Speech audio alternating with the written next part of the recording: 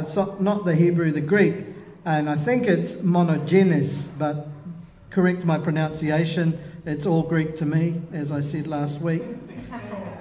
In Hebrew we would say yachid, yachid. But really what it means is this, guys.